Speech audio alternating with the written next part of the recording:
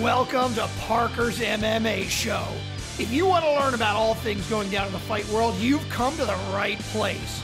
Each episode, your host Parker Keane will take a deeper dive into the always entertaining world of sanctioned fist fighting. Now here's your host, Parker Keane.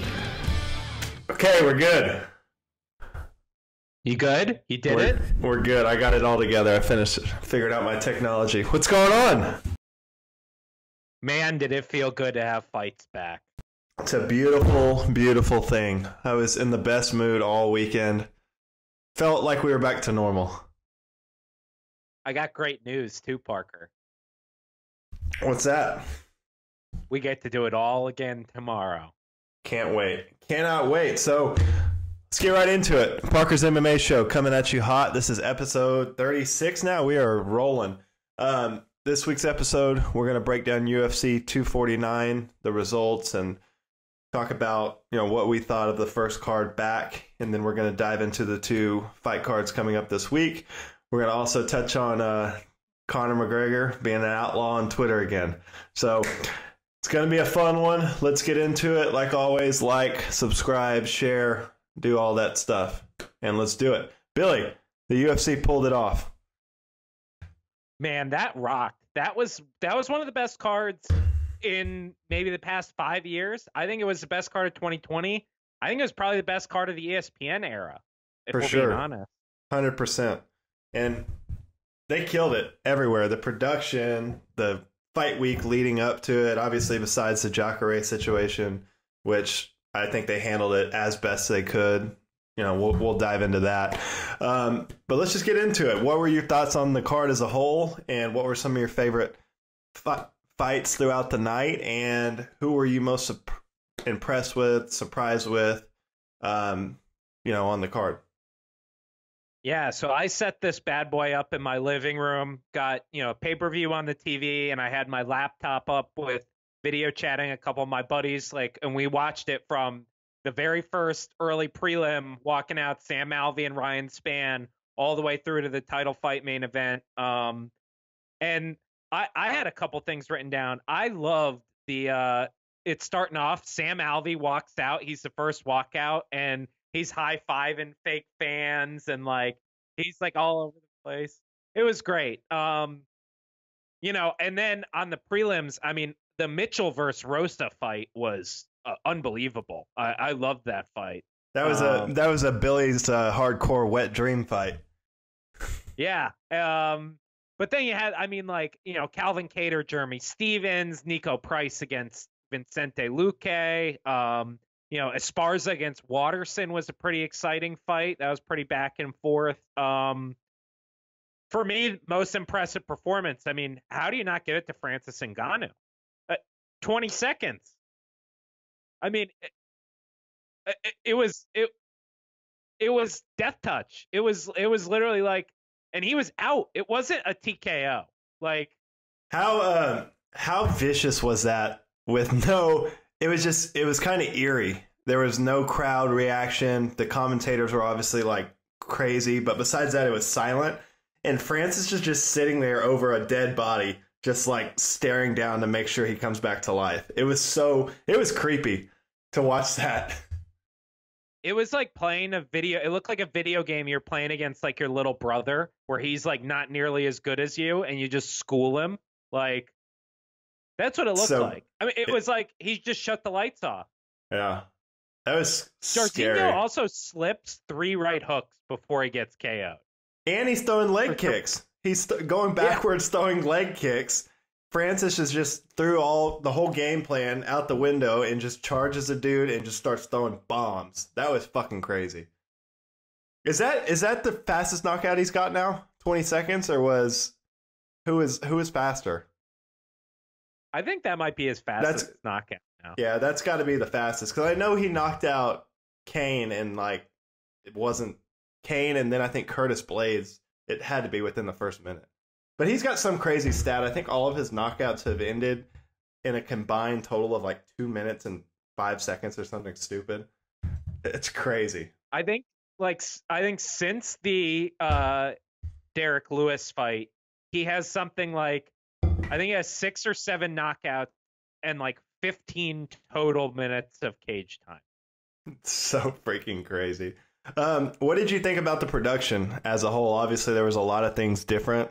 What were your kind of initial reactions and feedback from watching it? I felt like it was a very felt like a normal UFC pay-per-view, honestly, to me. Yeah. Like I thought they did a great job with having the announcers separate. I thought the walkouts were great. You know, they still did all the stuff in the arena, which was cool. You know, the Octagon girl is always kind of bizarre when it's like the same one over and over again. The lone Octagon girl. Yeah, like that's always Brittany a little Palmer bizarre, was killing it this weekend. killing it. But I thought it was very well done from a production standpoint. Okay, obviously we talked about it a little bit, but I mean, really the hiccup they had was the Jacaré situation, and besides that, I mean, from everything I've heard and listened to, I think they handled the pandemic situation as best as possible. Yeah, and I think the thing about the UFC is like it's very hard to be first, right? I think a lot of these leagues are trying to figure it out. You see the NFL, NBA, you know, college football, baseball, all trying to figure this out. Like this stuff is not easy. It's not easy to figure out how to do this. And like at the end of the day, you know, they're not just here, they're not entertaining us for charity. Like they need to make money too. And you know, they're trying to figure out how to do this all safely. So I think in general, I thought that the UFC did a really good job. I do think there's a couple areas of improvement. So I gave them like a 7 out of 10 for this weekend. Yeah, and I think they're going to take a lot from this weekend and apply it to tomorrow's card and Saturday. You know, but I was listening to, I think, John Morgan today on Submission Radio, and he was saying like the hotel, like everything about the whole weekend was completely locked down. Like there was no socializing within the hotel. You had a wristband. You had to change it every day after you got tested to make sure, you know, everything was secure and everyone was didn't have the corona. He said everything was locked down and they kept, you know, a tight watch on anyone that was involved with the event. So that's good to hear. I think they're going to probably run into, you know, a couple more Jacaré situations. You know, I think it's just inevitable. But I mean, besides that, everything was awesome. Yeah, I was a little worried that they were going to freak out and someone was going to cancel the card after that. But once we got to Saturday morning and there was none of that, I knew it was all going to go on, you know, as planned. Let's dive into the Jacaré situation a little bit, because I actually think it's like very preventable from the UFC's standpoint where this doesn't happen. And pretty easy, Parker. Just test them earlier in the week. If Jacaré had gotten that test 24 hours earlier, he never goes to weigh-in. Yeah. He's isolated in the hotel. Like, I think a lot of the guys didn't get there till like midweek. Like I don't think Dominic Cruz or Justin Gaethje got there till like Wednesday. You need to get them there earlier, like, and you need to test them earlier, and you need to keep them isolated, you know, until you can get test results back. But here's the thing, like, these are MMA fighters. The history of this sport is guys lying to the commission and the promoters about injuries. Like, COVID-19 is not any different in that respect. Like, fighters are going to fight. They're going to do everything they can to make sure that they get to the cage. And especially a guy like Jacaré, who it seemed like was pretty asymptomatic, you know, he's not going to come out and say like, oh, I think I may have coronavirus. So I think trusting them that they're going to be safe about this is kind of a fool's errand. And we just need to get them out there testing earlier, because ultimately, you know, the NBA, the NFL, the NHL, Major League Baseball, like all these leagues, part of what they're trying to figure out right now is how can we maintain competition where if one person tests positive, it doesn't derail everything for us. So every sports league is going to have contingency plans about how they can do this. How, you know, if that situation comes up, how are they going to handle it? So, you know, it's not like all these people saying that the UFC should have canceled that event because of Jacaré. I wonder if they're going to say the same thing when it happens in the NBA, when it happens in the NFL. Like, because those leagues are going to proceed as well. They're not going to cancel stuff. They're going to isolate the infected person, and they're going to have a protocol. So I think the UFC just needs to make a slight tweak to its protocol, and they can figure a lot of stuff out. Yeah, do you think they'll do away with the weigh-ins, the face-offs? Because that was pretty much the only time that the fighters interacted. Besides that, I think every fighter had its own, workout room with sauna and, whatever they needed to cut weight. So, that was really the only time they gathered was at the face-off. And I don't even think that's necessary if they're going to roll the dice on someone getting it. Yeah, I think, it's kind of, I feel the similarly about the face-off and the post-fight interviews. I just Which think they kind of threw that out the window. They just kind of... Yeah, Joe Rogan was just like, I'm not doing that. Well, he looked kind of... It was weird. I didn't think he was going to interview anyone. And I think maybe the Ryan Spann Sam Alvey fight, maybe he didn't interview. Or he skipped... No, he did it. Well, he skipped one in between, and I was like, did he just get told he can't do interviews? And then he came back to normal. It was very strange. But I just think, if fighters want to kind of like opt out of that or say that they want to do it like at a distance, like you can't force them into it. And like Dana White's like fist bumping Jacare out there, right? Like I just think like he's, clearly him and Rogan don't feel any risk from this. But well, I think Rogan made the point. He was like, we've all been tested 3 times. We're all positive. And I think that was kind of his stance. He's like, everyone that's fighting is positive. All the announcers are positive. Negative. They're all negative. Negative. Whatever. Okay. Sorry. My bad. Negative. They don't have the COVID. So, yeah, I don't know. I thought they did a great job. Yeah, I think it'll carry on. Did you see the guy? There was one guy, he must have been a cameraman or something, that was standing by the tunnel where they did the walkouts. And he was like slapping high fives, and I think he caught someone's hat or something. That was pretty awesome. Yeah.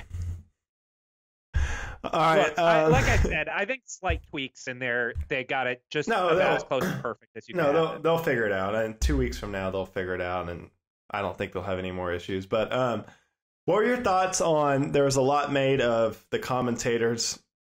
Basically the fighters being able to hear the commentators in the corner. What were your thoughts on that? And do you think that's something that they'll have to change? Do you see that as any sort of advantage or not really? No, I loved it. I think it's fun. I kind of think there's like a new dimension to these fights. And like, I love that they were kind of acknowledging it after the fight was over, that he was hearing Daniel Cormier, Greg Hardy saying that he's hearing Daniel Cormier. The thing DC was saying that I think is really funny is they wear those big can earphones, and those are designed so you could still hear in an arena of 20,000 screaming people. So when the arena's empty, he can't hear anything. He's yelling. So I think that's kind of hilarious, but I have no problem with it. Whatever. Like, if Daniel Cormier is giving a guy corner advice and he beats you because of it, like that's kind of on you, in my opinion. Like, your corner's not in there fighting for you. Yeah. Besides, I liked it personally. It was like, I don't know. I just liked it. It was more intimate. You could hear all the shots. You could hear the fighters breathing. You could hear the corner advice. Like listening to Trevor Whitman in between rounds with the Justin Gaethje fight. That was really cool. Normally you would get maybe a couple seconds of whatever he was saying, but you basically listened to the whole break in between rounds and the strategy throughout the fight. And I thought that was pretty cool. So I would think we're probably going to get this for the rest of the year. And I liked it. I thought it was pretty cool, especially for... I like the no fans because it allows the fighters and the referees to dictate the fight. Like so often on these fight cards, like we get frustrated because the ref breaks up a clinch or stands fighters up when like clearly he's going for a position. And it's usually because the fans are booing. Right. And I just think like, I really like that, they let kind of these guys grapple and let the fight progress how it's supposed to. So, yeah, I think everything went on as planned. They can make little changes here and there to get it better, but it was awesome. I agree with you. I think that's got to be for sure the best fight card of 2020. When we look back on this, the UFC's first card back, I think 4 or 5 years from now, this is going to be a memorable card because, it was fucking badass from start to finish. Every single fight was awesome. I was watching it with, myself and my whole family.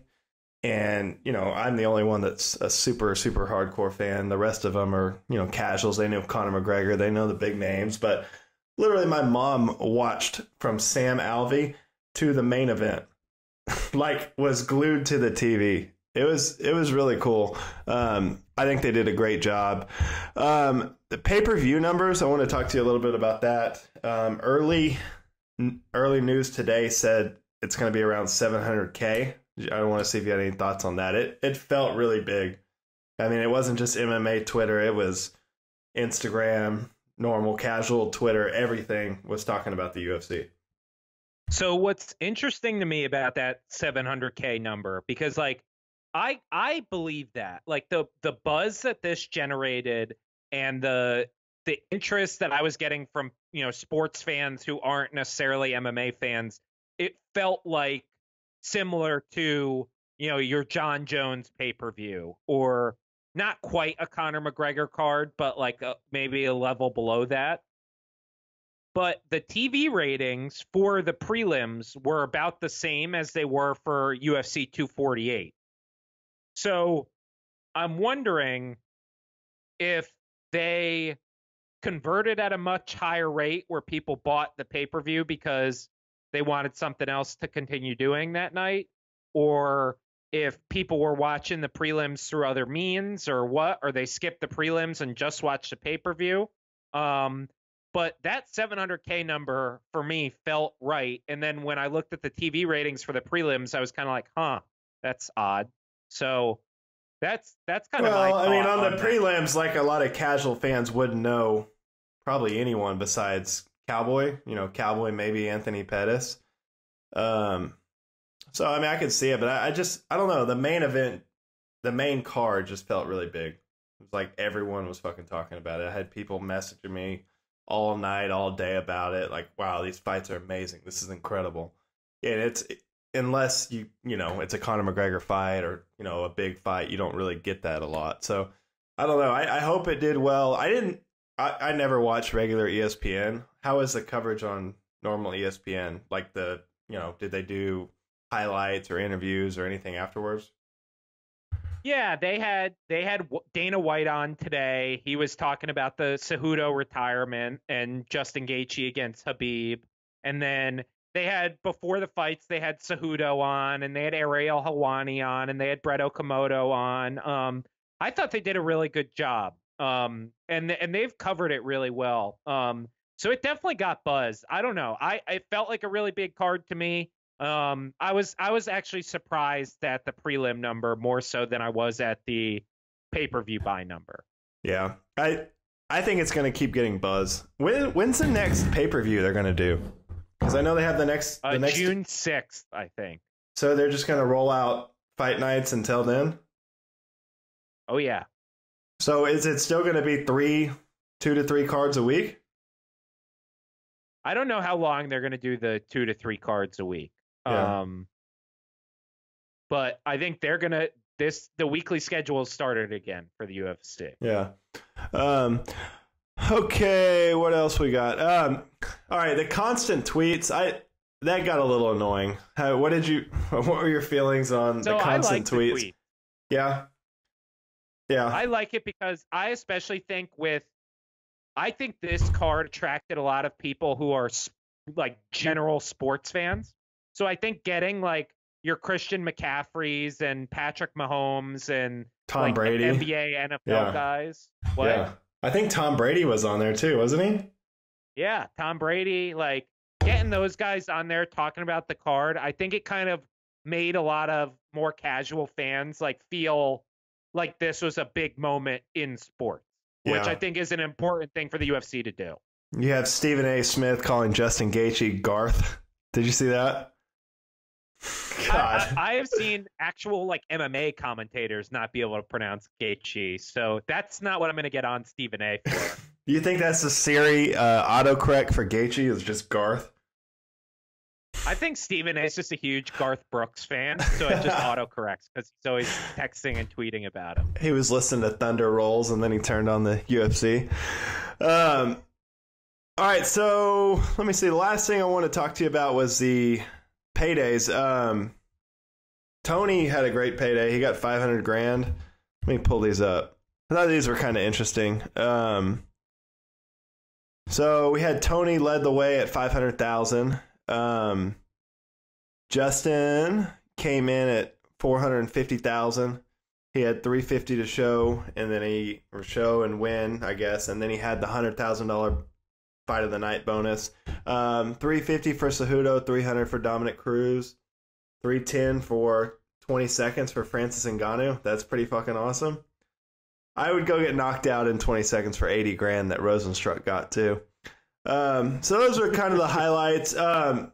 Cowboy, does Cowboy have a deal where he just gets like a $200,000 flat rate to fight and fights like yeah, he does 4 or 5 times a year?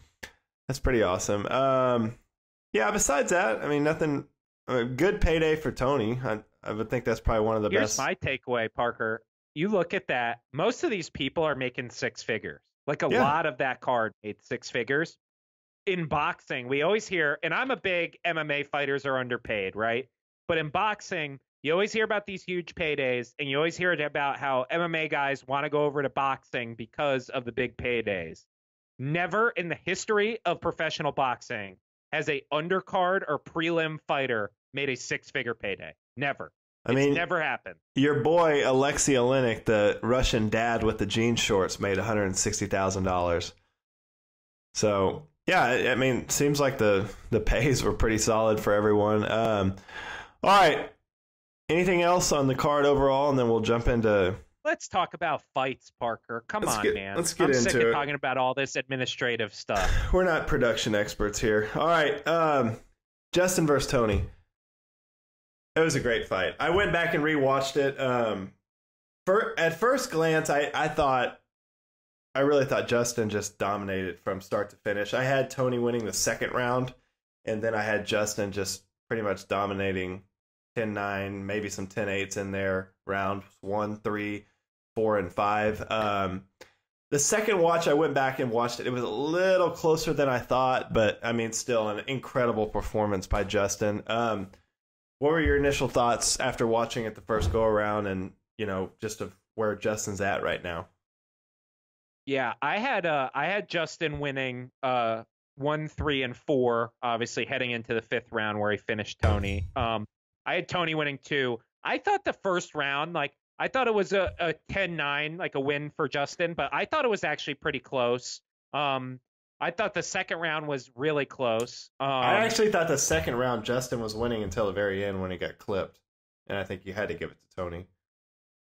Yeah, but I think Justin really started to pull away in the 3rd and 4th, which shows what we know. It's the exact situation, right, that we said we couldn't see happening, where we thought if it went longer, then Tony would drag Justin into the deep waters. But it just got to a point where it felt like Justin realized that he could take Tony's best shot, and if he traded with Tony, eventually he would win, because Justin was clearly hurting Tony. I mean, Tony Ferguson doesn't move back for anything, and in those 3rd and 4th especially, he was getting stunned by some of those big power hooks. Yeah, it was freaking unbelievable. So a lot of talk, everyone that I talked to about this fight was like, even if you hadn't seen Tony fight and didn't know his background, everything that he's accomplished in the sport, like, how tough is this guy? Tony walked through hell for 5 rounds. I mean, he literally, no bullshit, he probably took 20 to 25 shots that would have knocked out almost anyone in the division and just kept coming. Tony, we said it last week, Tony's the boogeyman. I didn't think anyone could put Tony away, and Justin was able to do it over 5. It was very, very impressive. Very impressive. And that's the thing, right? I mean, Tony is out there. He looks like a Terminator. I mean, literally a Terminator, where it's like you hit him and he kind of does the flinch back and then walks forward again.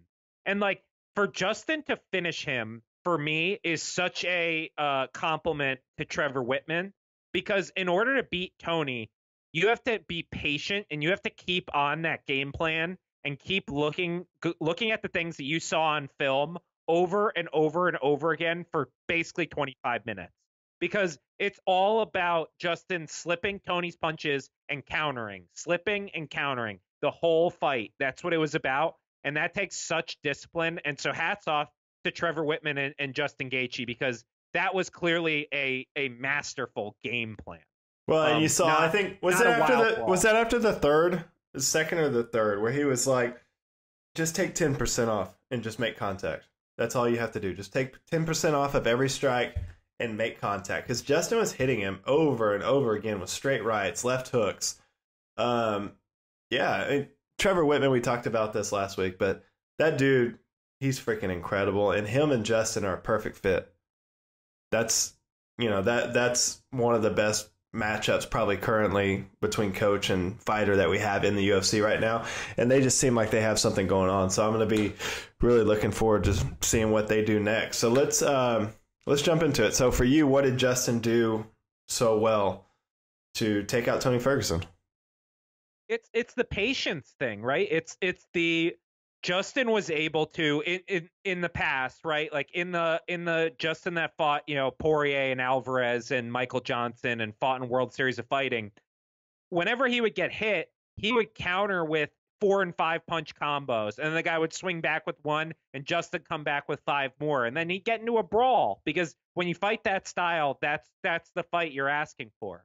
What he has done with Trevor Whitman is when he gets hit with 1, he slips that 1 or blocks that 1 and comes back with 2, but they're hard, they're accurate, they're pinpoint strikes, they're very precise. I mean, and that's patience, that's game planning, that's understanding your opponent, understanding what he's throwing at you, and being able to pick the exact strike to hit him with that's going to hurt him the most with that singular strike.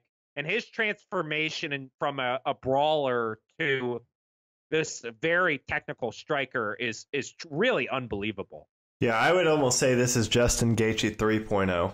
We had the 1.0 that was, World Series of Fighting in his first couple fights, Michael Johnson, Dustin Poirier, Eddie Alvarez in the UFC, where it's just stand and bang and he's going to break you.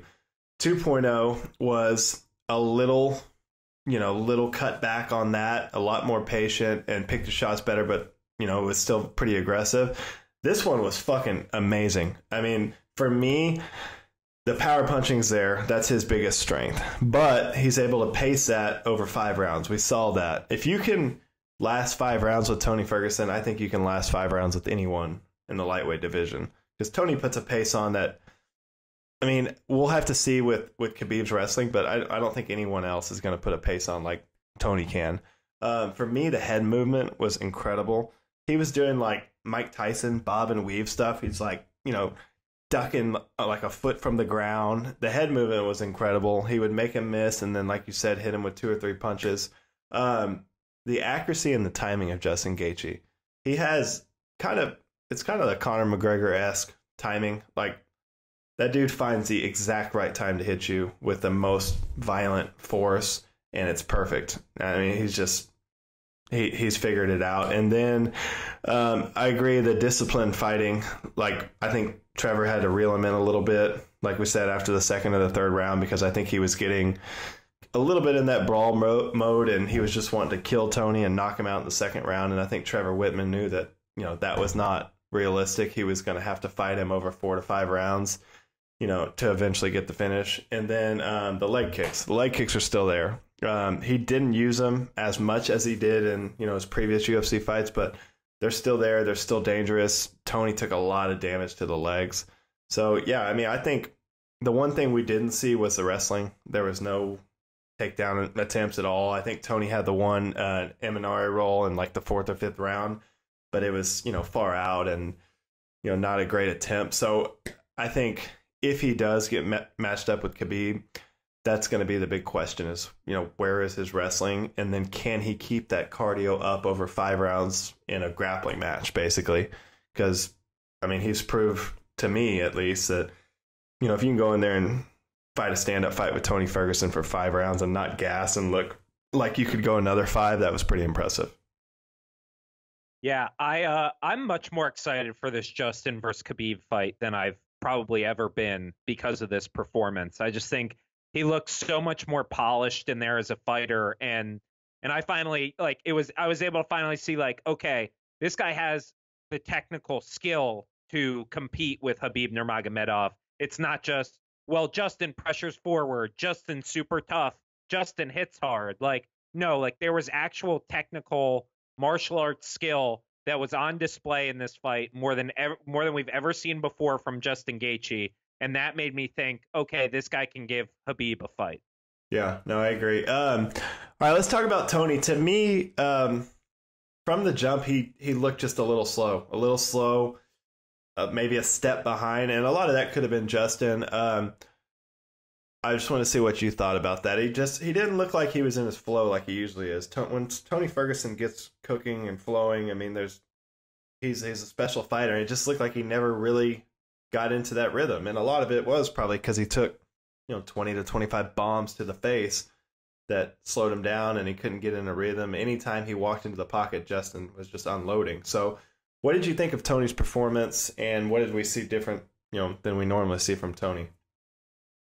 I think the threat of the grappling didn't feel present to me, especially in the early rounds. I mean, I think Tony could beat a lot of guys in MMA starting with them in his closed guard. Like, I think he's that good on the ground, and it felt like he really wanted to stand straight up and bang with Justin, which I think played into Justin's hand a little bit. And then as far as being a little, maybe a step slow, I think Tony's style is so dependent on the other guy throwing and missing, or throwing and connecting, but not hurting Tony at all. And then Tony kind of counter punches, and that's how he gets into the flow when he starts to figure out your timing. And what was happening is Tony was losing a lot of those exchanges that he normally wins. So he would come in and he would throw and he would try and bait Justin, and Justin would crack him. And then Tony's flow was thrown off. Tony's timing was thrown off. So I think he never really got into Justin's timing, and never really, found the style of fight that suited him. And I think we talked a lot about Justin needing to make it chaos, but maybe Tony was the one who needed the chaos all along, and that never really came. It was a very kind of calculated fight for me. No, you're right. I mean, I noticed that like round 2 or 3, but literally Tony was walking him down the whole fight. He was coming after him the whole fight, but every time he got into boxing range, Justin just fucking cracked him and, made him take a stagger back. So, yeah, that was awesome game plan by Justin. Any issues with the stoppage? I didn't have any. I thought it was beautiful. It was brilliant by Herb Dean. Obviously there was controversy in the co-main event, but I think that was the best thing that could happen for Tony. Yeah, and when you see a guy kind of take a shot like that and look away and like not kind of immediately turn back and face his opponent, like, something's up. He's kind of not right and not in his right mind. And you could tell Tony got really frustrated with Justin when Justin tried to come up to him initially. You could tell he was really out of it, because like almost immediately afterwards, he hugged him and said it was a great fight and everything. So I thought it was a great stoppage by Herb Dean. Very veteran stoppage. Yeah, I think he broke his orbital in the fight, but that last punch, I think it was an overhand, but Tony looked away and then like shook his head. And that's when I knew. I was like, you got to stop this fight. Because, I mean, 1 or 2 more of those unanswered shots, that could have been vicious, especially from Justin Gaethje. So, all right, for Tony, obviously, we talked about this last week. It's hard not to feel for Tony. He took a big gamble here, and he lost. He was on a 12-fight win streak in the best division in MMA and never got a shot at the real title. So, for Tony, what do you think is next for him? So I got 3 guys kind of in order. This is who I want to see him fight. My number 1 is Dustin Poirier. I think that's almost a perfect fight. And they've never fought before, so that's a good one. Second one, I'd like to see Paul Felder, both coming off losses, and Paul's always asked for Tony Ferguson, so I think that would get both of them excited. And then the third one I had, and this kind of probably far down the list for me, but Dan Hooker, I think, would be a stylistically fun fight. he's kind of near that top of that division. And I think if he were to beat Ferguson, he would earn a title shot. And then I think if Ferguson wins, he's basically right back in that number one contender slot. So those are my three guys. I had the same. Did I miss anybody? No, I had the same top two. I had Dustin, number one. I think that makes, a lot of sense. Number two, Paul Felder. Fun fight. A guy that's going to come forward. That'll be an action fight. Number three that I really like is Charles Oliveira. I think stylistically, that would be a super fun fight. They're both super unorthodox, kind of weird fighters. They do weird stuff. The ground game, jiu-jitsu is phenomenal from both of those guys. Charles Oliveira is coming off a win against Kevin Lee. So, he's got to be somewhere around the top 5-ish. And he's a guy that would be down to fight. So him, outside chance, very, very outside chance, but Nate Diaz. I think that would be a very, very fun fight for Nate Diaz to come back to. And that's a fight that Nate Diaz is kind of on this kick where either he's going to take a big money fight or he's going to fight someone that's been around forever and that he respects. And I think Tony Ferguson would be a guy that he respects. So that would be an interesting fight. Outside chance there, but those were my four. Any chance that you see Tony just hang it up and retire? Always a chance in this sport. Tony's 37, and this is probably toughest loss of his career, but I don't think it's likely. It's not something I foresee happening, but it obviously could happen. Yeah. As for Tony and Khabib, I personally don't think we're going to ever see it again. I think it's going to be one of those things like GSP, Anderson Silva, Fedor, Brock Lesnar. It's just going to be one that got away. the UFC did everything in their power to book this fight over the last 5 years, and it just never worked out. So I don't think we're ever going to see it. If we do, it's going to be a diminished version. It's going to be Manny Pacquiao, Floyd Mayweather, 5 years after it was supposed to happen. Your thoughts on that? I think we're going to get it. I think we're going to get it. I think if Khabib beats Justin, he's going to ask for Tony. I think if Tony gets one more win, he's right there back at the top of that division. Huh. I think we're going to get it. I do. All right. What else we got here? Let's just talk the general ascension of Justin Gaethje. The ascension of Justin Gaethje and just how good he has gotten, how good he performed in that fight has seemed to kind of overshadow the sadness around not being able to get Tony versus Khabib. Your thoughts on that? I think that Justin just put on an incredible performance, and I think he shocked a lot of people. A lot of people I heard talking in media today, Luke Thomas, the Submission Radio guys, Brandon Schaub, all of them, I think we're in the same boat as us. They didn't think Justin could go 5 rounds with Tony, and he absolutely did and dominated pretty much the whole fight. Yeah, I agree. I think I never would have predicted it. I have been a fan of Justin Gaethje since World Series of Fighting. I never saw this coming to fruition. Mm-hmm. I thought after the Eddie Alvarez thing, it was like, okay, Justin's kind of exposed. I think he'll get beat a couple more times and then he'll retire. This is pretty unbelievable. I'm really excited for him to eventually fight Khabib, and kind of looking forward to what the future holds for him, because I just think I don't see a way that anyone really beats Justin Gaethje at this point. But then again, I would pick Khabib if they fought. So that leads me into my unstoppable force.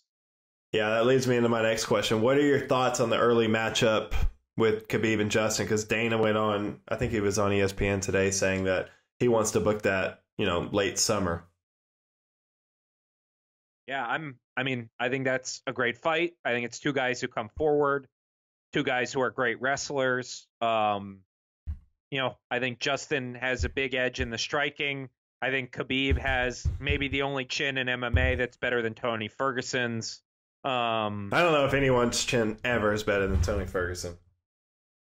That was unbelievable. But I want to see that fight. I think it's really exciting. Yeah. All right. So the Irishman, Conor McGregor, went on a fucking rampage on the entire roster.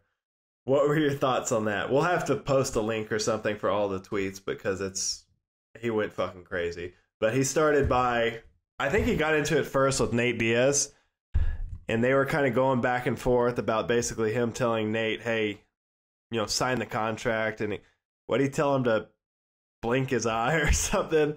Close his eyelid or something? And then he sets his sights on pretty much the whole division, and then kind of finishes up with Justin Gaethje, and then today follows up, basically saying that he's going to get a lightweight title fight in July.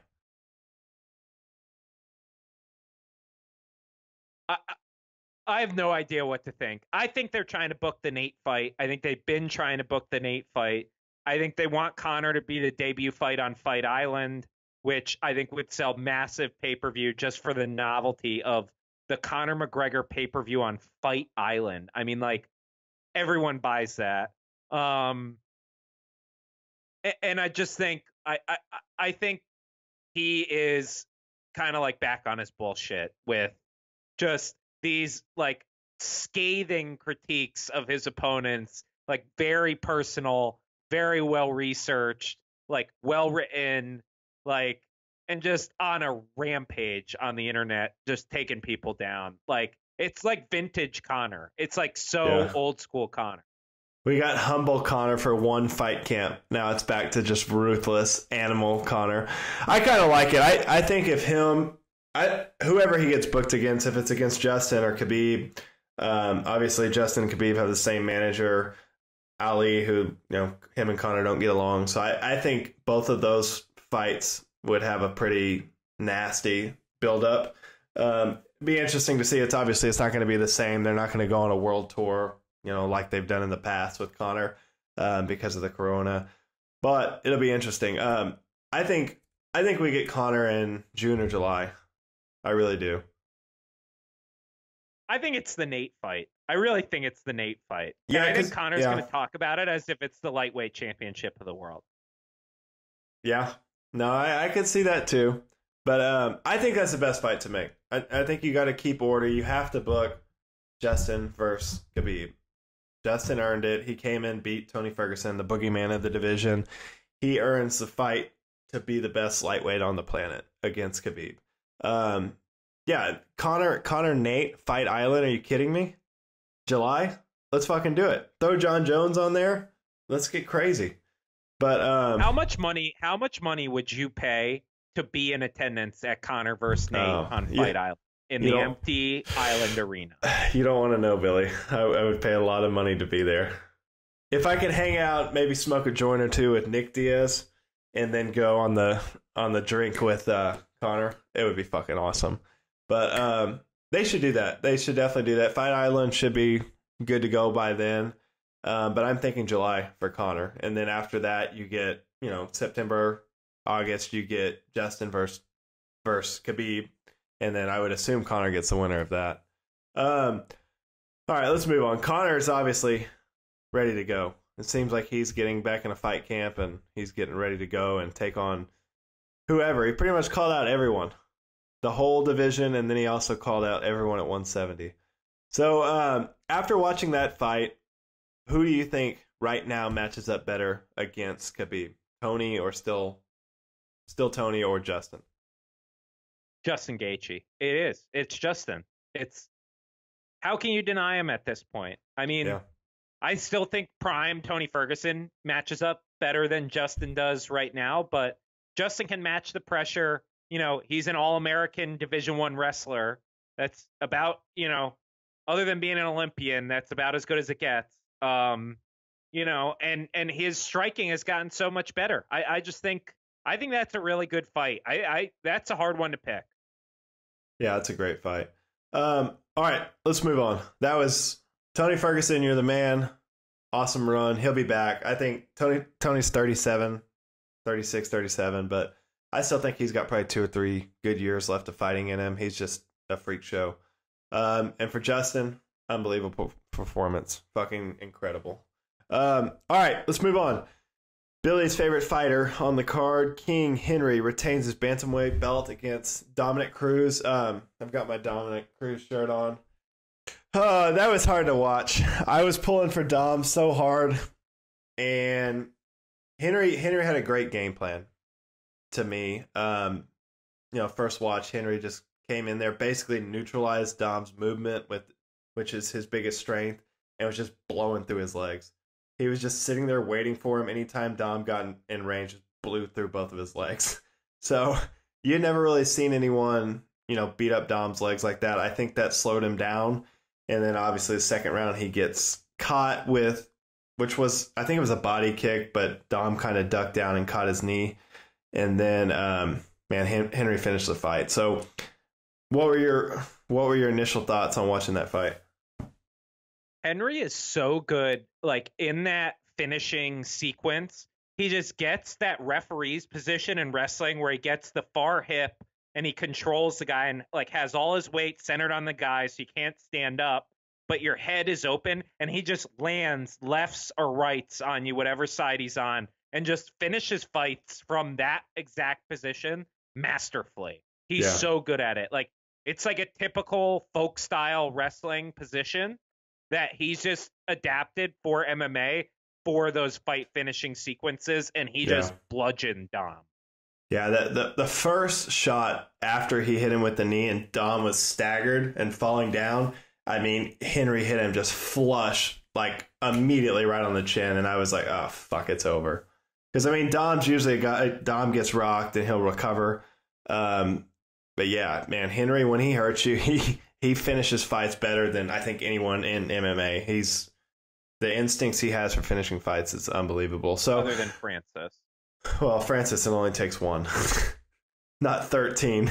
If Francis hit someone 13 times, they'd be dead. So, yeah. It'd be like a cartoon where there's just like a pile of dust, like Homer after Simpson. like Marvin the Martian vaporizes someone. Jesus. So, yeah. And then after Henry retires, which I want to see how you feel about this, and then I'll tell you what I'm thinking. But A, you think it was for real? And B, if he does retire, what is King Henry's legacy in MMA? So I think Henry can retire today and be a Hall of Famer. I mean, he beat Dominic Cruz. He beat TJ Dillashaw. He beat Mighty Mouse. He held belts in 2 divisions. He defended those belts in 2 divisions. I believe he's the first double champ. He's definitely the first male double champ to defend belts in 2 divisions. Yeah. I think Amanda did it, right? And Cormier did it. Yeah. Cormier didn't do it against John Jones. That's not real. But, he has that, and he's beat, his resume is great. I mean, his losses are really only to Benavidez and Mighty Mouse. Yeah. So he's got a really elite resume. So I think he could be a Hall of Famer today. Ultimately, I think he's posturing for more money. I think, this happens. If the UFC pays him, he'll come back. But I think he could very well remain retired. I mean, you got to remember, this is a guy who won the gold medal in Olympic wrestling at 21 years old, was one of the best wrestlers in the world, and could have done 2 more Olympics and become one of the best American wrestlers ever. Yeah. And retired from the sport to pursue MMA. I didn't know that. So I heard DC say that on the broadcast. He's done it before. He says he wants a family, he wants to get into real estate. Like, I could see Henry Cejudo just kind of walking away from fighting. And you know what? Like, as much as I don't like the whole cringe act, he's a great fighter, and there's no denying that. And he has a great resume, and he could walk away with a Hall of Fame resume right now. Yeah, I mean, his last 4 wins: TKO Dom Cruz, TKO Marlon Moraes, TKO TJ Dillashaw, and then win a decision over one of the best fighters of all time. Pretty fucking unbelievable. All right, that leads me to my next question. If he comes back, is there any chance we see him move up to 145 and go for a 3rd belt? I just think 135 is so stacked, they're not going to just let the division sit there. So I think if he does that, like it'll be similar to like when he ditched the 125 belt and they just held it an open vacant belt title fight. Like I just don't see them holding up 135. Yeah. How long do you think until Dana strips him? You think there's an ultimatum? Is it 30 days? Is it 2 months? Because it seems like Dana wants to make the Peter Yan fight against whoever, Aljamain Sterling or Corey Sandhagen. The second they could get Yan into the country, they'll strip Henry and they'll make whatever fight. So you don't even think he gives them like 30 days to think about it or anything, or? No, I think he basically says you can fight Peter Yan or you can give up the belt. Yeah. So if Henry does retire, what's next for the bantamweight division? Henry actually in the post-fight conference brought up, hey, they should do a 4-man tournament, which I was totally down with. What are your thoughts on that? Well, they booked Sterling against Sandhagen for that June 6th pay-per-view. Oh, they did? Yeah. So, or at least they're looking at it. So I think they just use that, whoever wins Sterling versus Sandhagen fights Peter Yan for the vacant belt. I don't necessarily think you need to like involve Dom Cruz in perpetuity in these like title fight discussions. Like, let's be honest, like Dom Cruz didn't really deserve that title shot. He hasn't fought like anyone in years. I just think I think we need to move on as a division. And so, if Dom Cruz wants to take another fight and get back on the horse and get back in the mix, I'm fine with it. But I don't need to see him in a 4-man tournament to prove who the best bantamweight is. I want him and Corey Sandhagen. I don't know why, but I'm so down with that fight. I want him, Corey Sandhagen, then I want Peter Yan and Sterling. 4-man tournament. Let's go. All right, anything else? Thoughts on the stoppage? Obviously, Dominic Cruz had a lot of issues with it. He was saying, what's his name? Keith Peterson smelled like booze and cigarettes, and he had asked him before the fight to basically, if he gets hurt, let him go out on his shield. He doesn't want it stopped early. It's a title fight. Thoughts on that? Obviously, we've seen Don recover in previous fights where he's been rocked and come back. And on second watch, the first time I watched it, I was like, fuck, like he's going to go out if they don't stop this fight. The second time I watched it, he was getting up to a knee, kind of getting himself up on the fence. I think he could have let it go another, 3-4 seconds maybe. But I want to see what your thoughts were on the stoppage. Dom can obviously say whatever he wants, and I was glad that he clarified. I heard him today on Ariel's show saying that he's not saying that that's the reason he lost. He's frustrated with that referee, and I guess he doesn't like his work in the past, whatever. To say someone who's like doing that kind of regulatory job smells of booze and cigarettes is like really unprofessional to me. I mean, it's not like Keith Peterson's just like allowed to go out there. Like they make sure that he's, not drunk like when he's out there. So I think it's crazy that he said that. I was fine with the stoppage. Is it the best stoppage I've ever seen? No. Like, do I think he could have let it go a few more seconds? Yes. But like you said, in that moment, it felt like he was going to go out. He took about a dozen unanswered shots right to the head. I just think, I think it was fine. I don't think it changed the outcome of the fight. And I think Keith Peterson's a good referee. So I feel bad that Dom kind of came at him in a way that I don't think is fair or professional criticism. I mean, that's not really Dom's personality.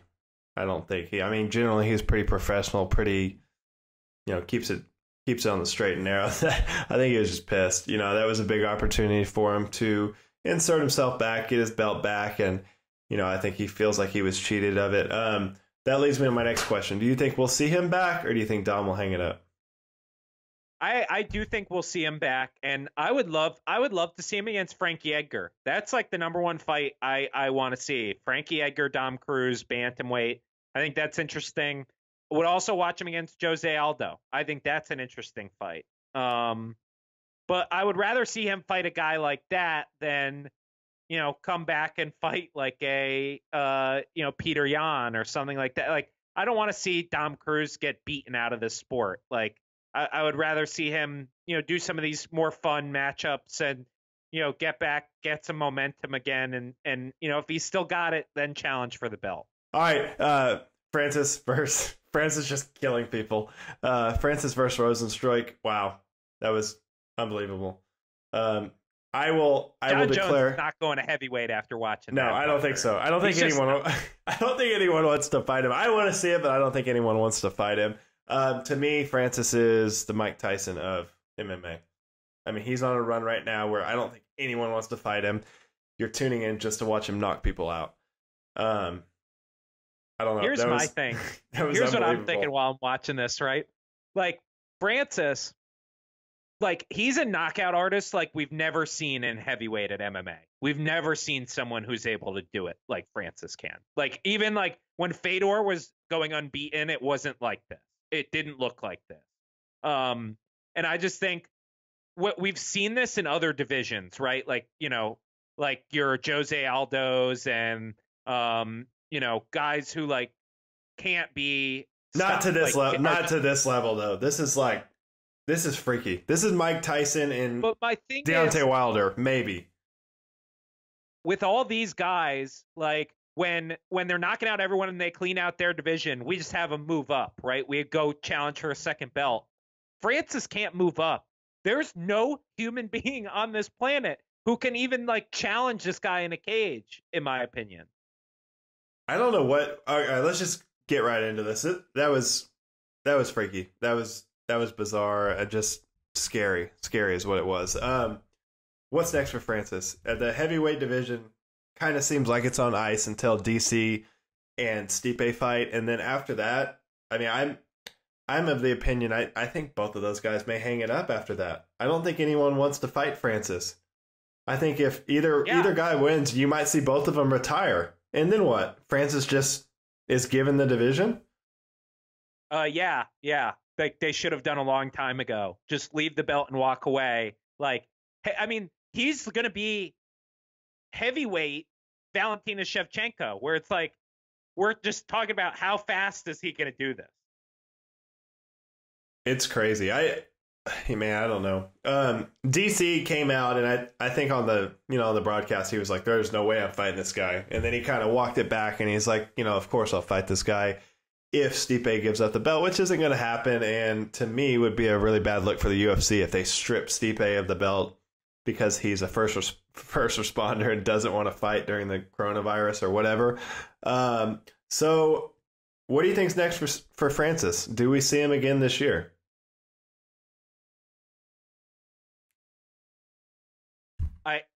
I mean, in all honesty, I think that we're going to see DC Stipe probably in September. I want to be optimistic and say August, but I think probably September. I mean, Francis Ngannou has gotten 20 seconds of work in over a year.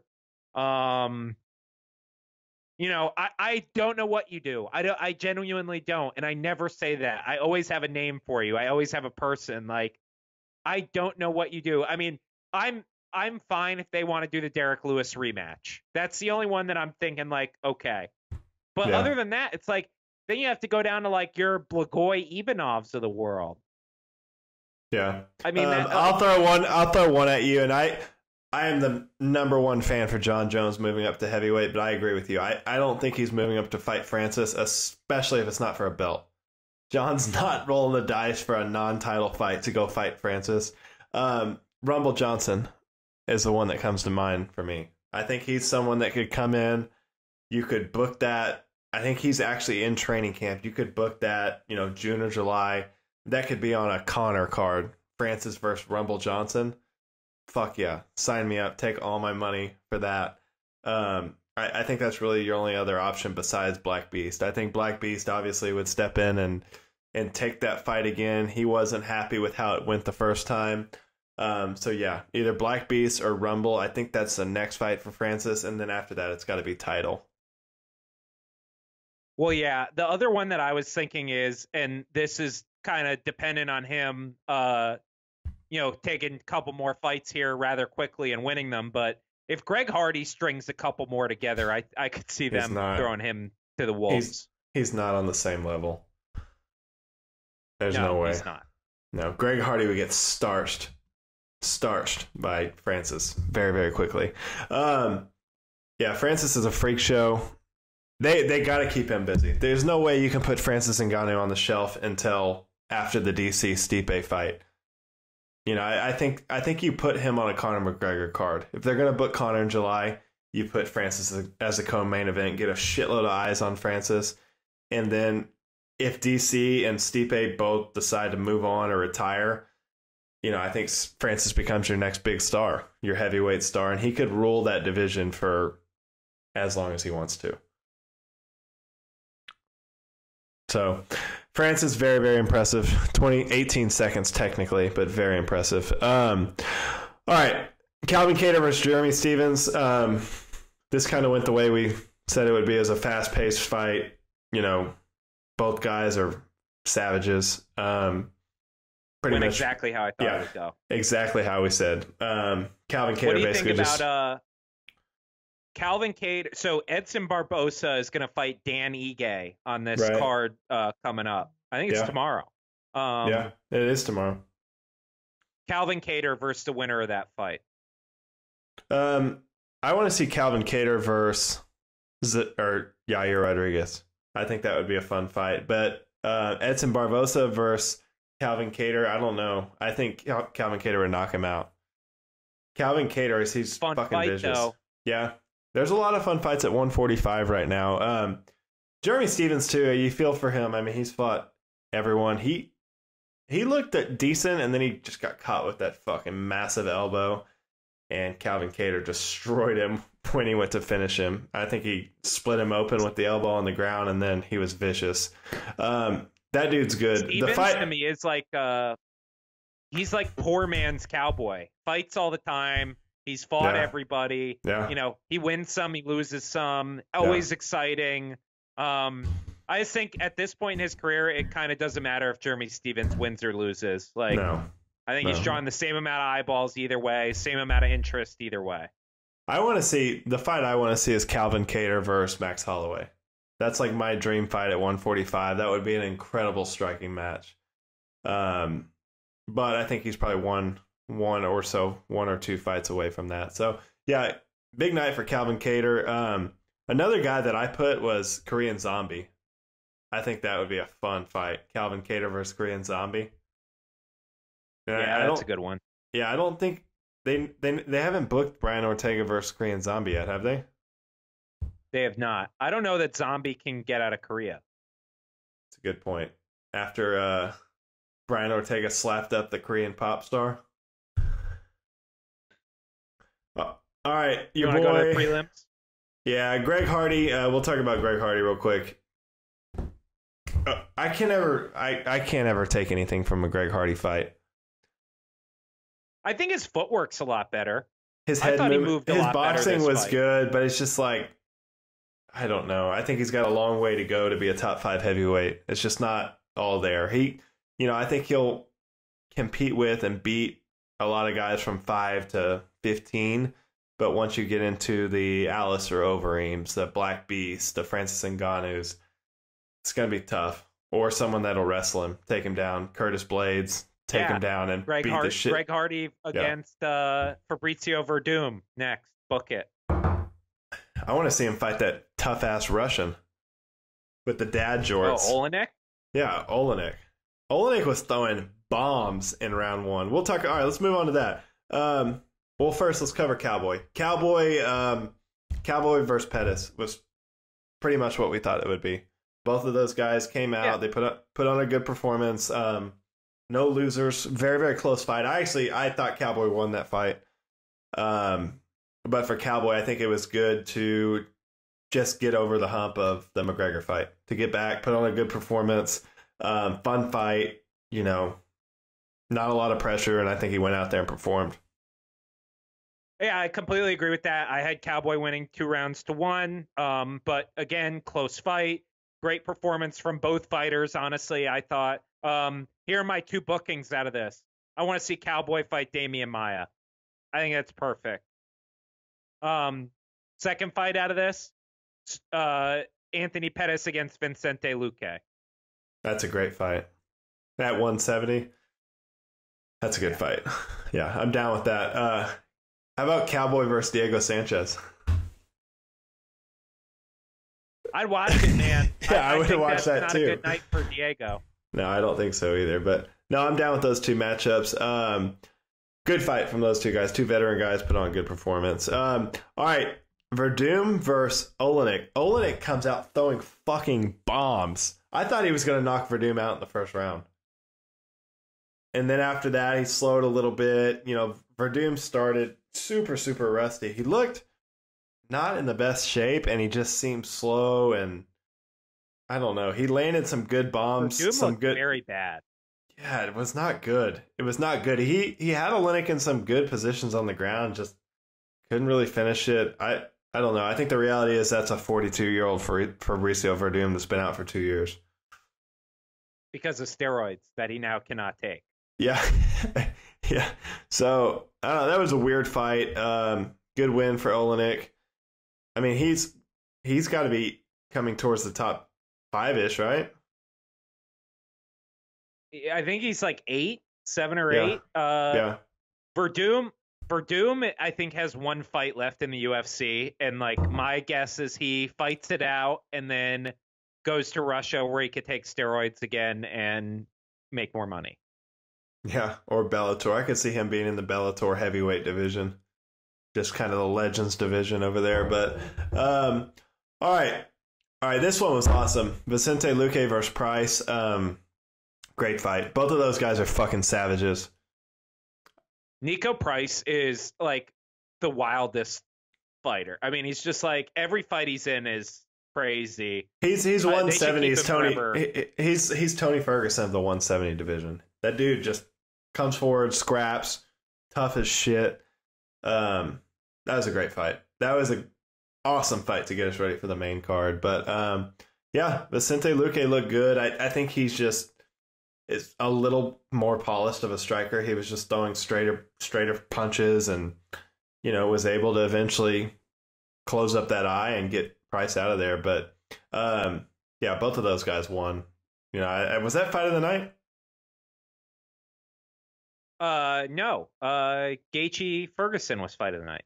Oof. Well, that had to be the close second. That was awesome. All right, our boy Bryce Mitchell gets his camo shorts. I'm gonna let you dive into the jiu-jitsu world over here. Charles Rosa is a black belt under Ricardo Laborio, who's like a legend of jiu-jitsu. Like, he's a very, very legit black belt. Like, I mean, Bryce Mitchell dominated him on the ground. I want to see Bryce Mitchell against Crone Gracie. I think that's a perfect match. No, straight away, Crone Gracie or Ryan Hall. Because no one wants to fight Ryan Hall. Crazy ass Arkansas bred Bryce Mitchell would be down. Those are the 2 guys I want to see him fight. All right, Billy, we're back. UFC 249 in the books. What a great night. Awesome. Amazing. Awesome. Amazing. All right. You want to hit Manscaped, or do you want to dive right into this week's cards? Support for Parker's MMA show is brought to you by Manscaped, who is the best in below-the-belt grooming.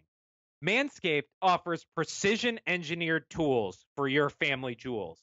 I know, Parker, I've been using this guy, the Lawnmower 3, during the quarantine to make sure my man parts are freshly groomed while I'm stuck in my house. Their 3rd-generation trimmer features a cutting-edge ceramic blade to prevent manscaping accidents. Millions of balls are about to be nick-free thanks to Manscaped's advanced skin-safe technology. So if you're listening to me speak right now, I want you to experience it firsthand for yourself. Get 20% off and free shipping with promo code FIGHT. That's FIGHT, FIGHT, at manscaped.com. So 20% off, promo code FIGHT. They support us, so we support them. Manscaped. Let's just blow through these cards and then we'll do a breakdown next week. UFC Fight Night going down tomorrow. We've got Anthony Smith, light heavyweight, taking on Glover Teixeira. Great fight. This is good matchup. Anthony Smith, to me, in my eyes, is... I know Dom Reyes had a great fight with John Jones, but Anthony Smith, to me, is a guy that can give John Jones the best fight at light heavyweight if he's there mentally. I think the first fight, I don't know. I think the moment got him. It got to him. But I went back and watched a couple Anthony Smith fights, the Gustafsson fight, a couple fights before that. Man, that guy's vicious. That guy's going in there to kill you, and he's a fucking animal. His combos are unbelievable. He's very, very technical, and he does the basics really well, but he's vicious. He's got power, and he throws bombs, and he's very, very dangerous. And he's another guy that once you're hurt, he's finishing you. He's putting you out. So for me, Anthony Smith, he's someone to keep an eye on, and I think he's going to be gunning for John Jones until John Jones moves up or both of them retire. So he's very, very scary. And then I'll let you talk about Glover a little bit. Yeah, I actually really like Glover in this fight. I think he's looked really good recently. He quietly went 3-0 in 2019. Yeah. He's kind of gotten back on the horse. He's At really 40? only lost How old is he? 40? Guys. 40, yeah. Yeah. Yeah. He's really good on the ground. And that's kind of where I see Smith usually uses his striking to set up his ground game. I just think Glover's jiu-jitsu is going to be too much. You got Glover? I got Glover. Wow. I think Anthony Smith's going to knock him out. Second round knockout. I think it's going to be a good fight. Both of these guys go back and forth. Like you said, Glover's only lost to like the best in the division. I made a list. Where the hell is it? He's lost to Gustafsson, John Jones, Corey Anderson, and Rumble, like in the last 5 years, and those are pretty much his only losses. Besides that, he's blown through, pretty much everyone. So I'm going to be looking for Anthony Smith. He's had a long, long layoff. I think it's been a year since the Gustafsson fight, something like that. Yeah. I think he's going to be coming for a big finish. Both of the guys, Anthony Smith's got 18 knockouts or TKOs. Glover's got 17 knockouts or TKOs. Anthony Smith's got 12 submissions. Glover's got 8. So they're pretty close in their finishing ability. It's two guys that are going to finish the fight. I think you're definitely seeing a finish here. I'm going Anthony Smith, second round knockout. Yeah, I'm going to take Glover third round submission. But again, Oh. I think it's an even fight. I think it's going to be a good fight. I'm excited to watch it. Can we go ahead and say we were like 70% on the picks last week too? We fucked up the main event and the co-main event. Pretty good. For MMA, that's like winning the lottery. Okay, this one's interesting. OSP, Oven St. Preux, moving up to heavyweight. I went back and watched some of his fights today. That could be very interesting at heavyweight. That's a guy that's super athletic, can kind of do it all. Explosive, fast. We saw how DC was able to translate to heavyweight. There's a huge speed advantage from coming up from light heavyweight to heavyweight. It'll be interesting to see how he matches up against Ben Rothwell, who's a veteran. He's been around forever. He's got a lot of big wins on his resume. Big Country, Brendan Schaub, Brandon Vera, Overeem, Matt Mitrione, Josh Barnett, Stefan Struve. So he's got a pretty badass resume. So that's a great fight in the co-main event. Thoughts on that? Yeah, I think OSP, I'm a little worried he's got a suspect chin at this point. He's taken a lot of damage. He's now been around a while. He's been knocked out. And so that's where I wonder with these guys who, you worry about them being a risk for getting knocked out. When they move up in weight, when you look at like your Rockholds and your Weidmans and, even, there are other examples too, but I just worry that the power is going to be too much. So, and Rothwell moves pretty well for a heavyweight. So he's pretty athletic for a big, here. Yeah, he's pretty athletic for a big grizzly guy. Man, but he's got to be like 40 years old too, isn't he? Yeah, but he took the years off of the sport because he had the USADA suspension and stuff. So I don't know. I like Rothwell in this particular matchup. I just don't think heavyweight is the answer for OSP. All right, what's your prediction? I got Rothwell second round KO. I think this could turn into a little bit of a sloppy fight. I think this might end up being a decision. I think OSP pulls it off in a decision. Maybe he's just too fast. You know, I don't know. I don't think this is not a great matchup. It's kind of a weird matchup. So I'm going to go with OSP in decision. And then I'm going to let you talk about the next one. Former champion, and then Felipe Lins against Andrei Arlovsky. Lins is the former PFL heavyweight champ, debuting in the UFC. I think this is going to be a coming out party for him. I think Arlovsky's shot. I think he's been hit by everyone the toughest, for 3 generations. Yeah. And I just think Lins is going to kind of breathe a little bit of new life into that 10 to 15 range, and we'll see what he can do. I mean, he was a champion in the PFL, so I'm kind of interested to see. You kind of see the same faces around heavyweight a lot, and so I'm interested to see someone new in the mix. All right, so we're going Lins KO. I agree with you. I think Arlovsky's shot. He's taken a lot of damage. He's been fighting for 20 years professionally since Pride, and he's fought everywhere. But I'll go with Lins knockout, maybe second round. Other interesting fights on the card. We've got Alexander Hernandez making his return against Drew Dober. That is the all-body fight at 155. Those guys are fucking jacked. Drew Dober's a tough guy. Alexander Hernandez, obviously a guy that made a lot of noise early and then got knocked out by Cowboy. I think that's a great matchup. What are your thoughts on that fight? I like that fight. I actually like Drew Dober. I think Drew Dober hits really hard, and I think he's going to be able to kind of chase Hernandez down and take him out. But I think that's going to be a fun fight. He fights out of Gaethje's camp, doesn't he? Yeah. Yeah. I don't know. That's a good fight. Alexander Hernandez it's kind of like a poor man's Texas version of Conor McGregor. Talks a lot of shit. Good on the mic. Talented guy. I think I'm going to go with Drew Dober too. Drew Dober's tough. I'll go second round KO Drew Dober. Marvin Vettori, this is the guy to watch out for. He's from Italy, I believe. But in my opinion, he gave Israel Adesanya the hardest fight on his way to the title, except Kelvin Gastelum, obviously.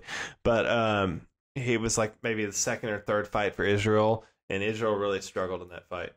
Marvin took him down quite a bit, controlled the fight for 1 or 2 rounds, and then Israel kind of started to pick him apart. But he's a tough guy, a young guy too. I think he's like 22 or 23 years old. He's not that old. So that's a guy to watch out for. Ray Borg versus Ricky Simone. Ricky Simone has a very respectable mullet. Ray Borg's shaved it. No.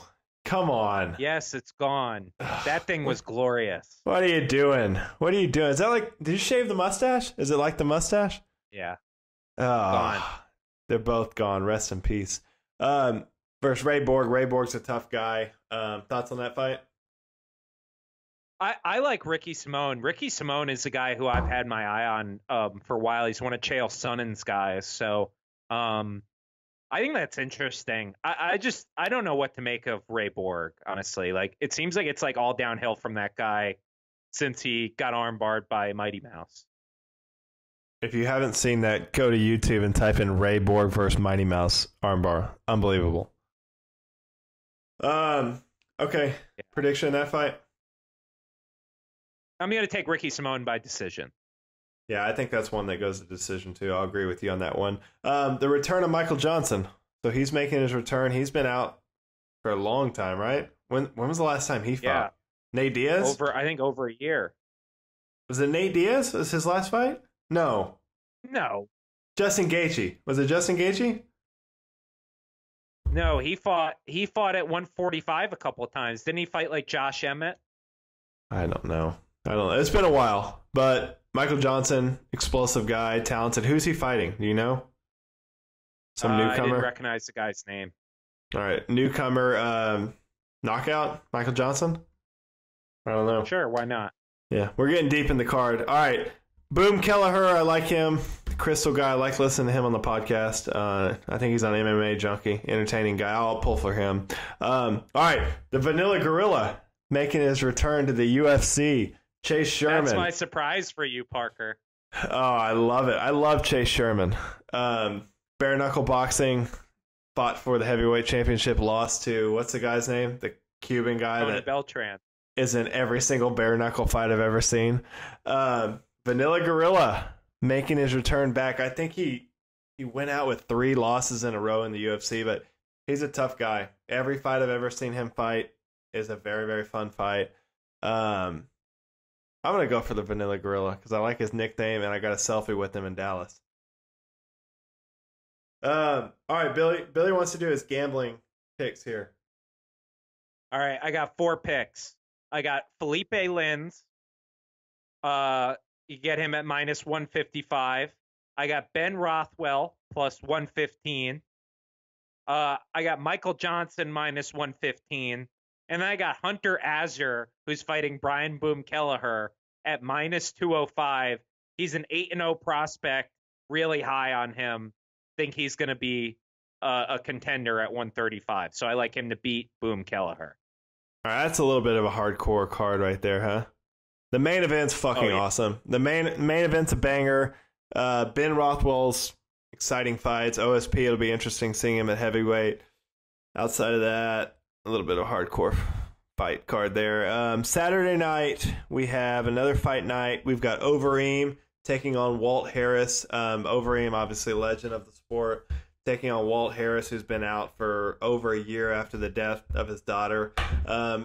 So interesting fight here. This is kind of to break into the top 5-ish. You know, I would expect these guys are maybe 5 and 6 in the heavyweight division right now. So Overeem's coming off a loss to Jairzinho Rozenstruik, and really I thought he was winning the whole fight. Harris, like we said, has been off for a while. For me, I've got Overeem. Honestly, I think Overeem is just, he's more experienced. He's a better technical fighter. He's seen it all, and I still think he's probably got 2 to 3 good years left where he can fight at a very, very high level. So I'm going to go with, I don't really see a knockout here. I'm going to go Overeem by decision.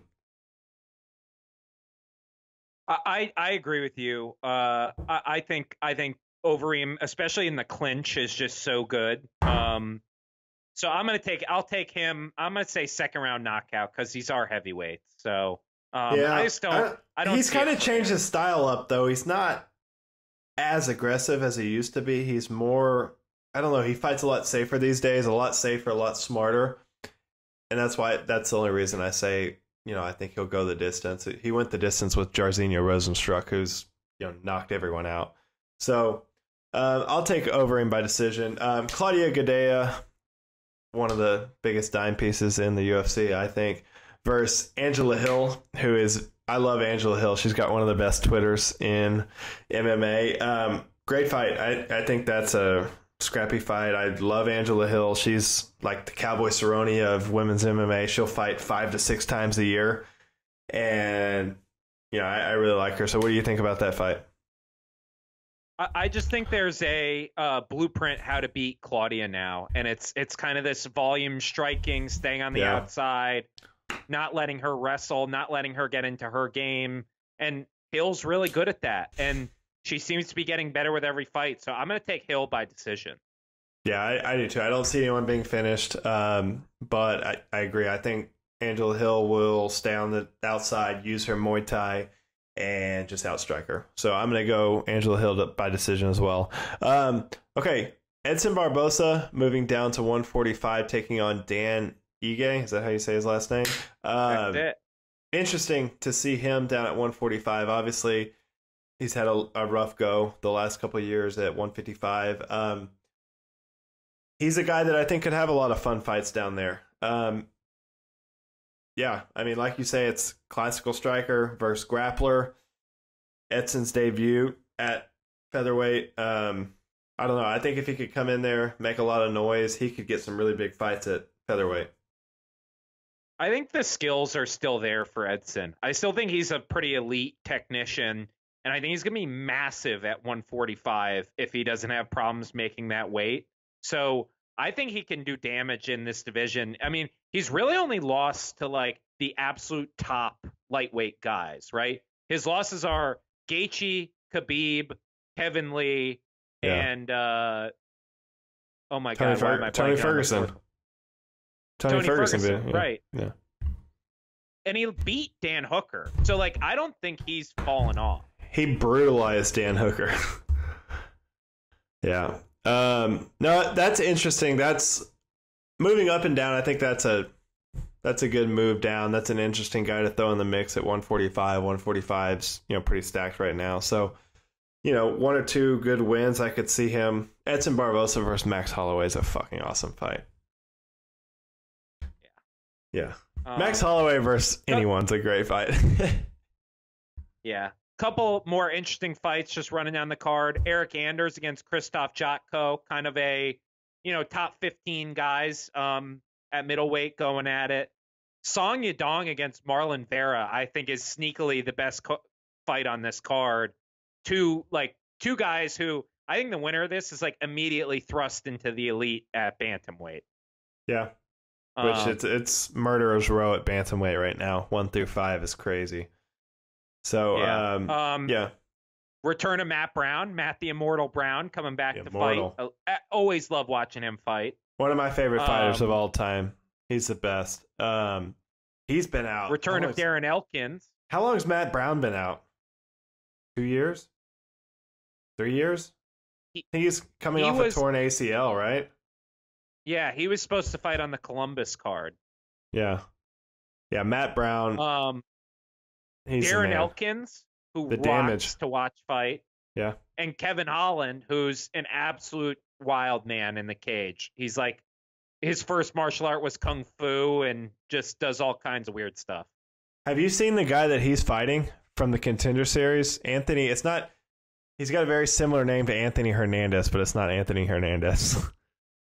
It's I forget what the guy's name is, but I have seen him. His nickname's Fluffy. And he's got like chest tattoos and stuff, but he murdered someone on the Contender Series. So that I think that'll be a fun fight. Kevin Holland's off the Contender Series too, isn't he? Yeah. Yeah. All right. Billy's hardcore gambling picks. I got Alistair Overeem. You get him as an underdog, actually, plus 140. So, Parker, write that one down in your little black book. I got Marlon Vera, plus 160. I think he takes care of business. I think it's too much too soon for Song Yadong. 22 years old. Vera is a veteran. I think he takes this one. I like Edson Barbosa. I really like him, minus 135. And then Kevin Holland, minus 115. I like that one, too. So those are my 4 picks. Listen to Billy on gambling. Don't listen to me. I'm a fucking terrible gambler. All right. That was an hour and a half episode. I think we could have talked about UFC 249 for 3 hours. I know. We got to cut it off at some point, Parker. People only have so much time to listen to this. Yeah, but anyways, thanks everyone for tuning in again. This is episode 36, and we are rolling them out. So we'll be back. We'll probably throw in an interview shortly within the next week or so, and then we'll do a review of these cards, the main events and all the big fights. And then who the hell knows what's going to happen next week? There could be badass fights released next week. Who knows? Who knows? It's a crazy time, strange times, but we are here to keep you up to date. So, Parker's MMA show, tuning out. Everyone, per normal, like, subscribe, share, do all the good stuff. Manscapes, Diamonds MMA, Keen Landscape, Discount Dumpsters. Thank you for your sponsorship. Thank you for letting me and Billy do what we like to do, is talk about MMA. Billy, any closing words? Just glad to have fights back, my friend. The world is getting more normal every week. So, cheers to the UFC, Dana White. Appreciate it. All right. Signing out. Parker's MMA show. Until next time, Billy, Grow the mustache back. Adios. All right. Later. Thanks for listening to Parker's MMA Show.